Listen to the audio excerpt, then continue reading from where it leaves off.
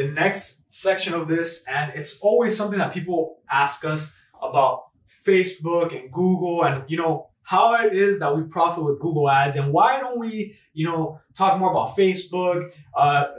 People always saying Facebook ads this, Facebook ads that. Why don't we like dive into Facebook? And don't get me wrong, Facebook is awesome. Facebook ads are awesome. You can make a ton of money with Facebook.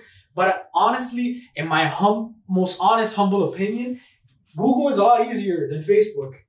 There's a lot less roadblocks. There's a lot less pains. There's a lot of things that Google does very well that Facebook, unfortunately, it sucks at. So I'm actually going to talk about the little 2 points here.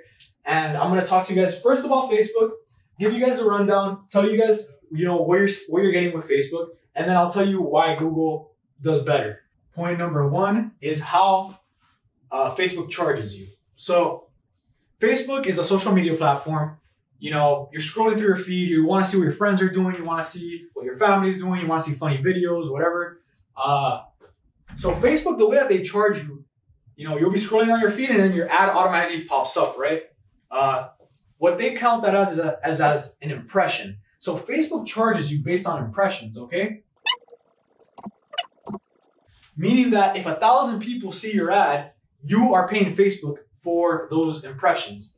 It doesn't matter if they're, interested in your product. It doesn't matter if, if like they're just there for like whatever reason. If they see your ad, if your ad shows up, then you're being charged.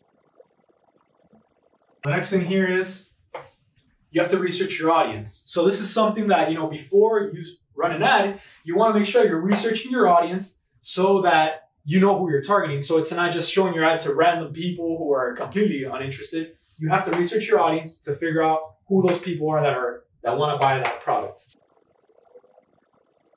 So that's the next thing. You have to make a creative video, a picture, something that when your audience sees it, they're going to be interested and they're going to want to buy your product. The audience here on Facebook, since we're just showing them an ad, since we, they've never been exposed to our product before, this is generally a cold audience. And this is probably the biggest thing about Facebook. The audience on Facebook is people who aren't necessarily looking for what you're selling, but when they see it, for whatever reason, they want to buy it because it's something that, they haven't seen. They've never heard about the product. They see it on a video and they're like, wow, that looks really cool. I'm going to go ahead and buy that.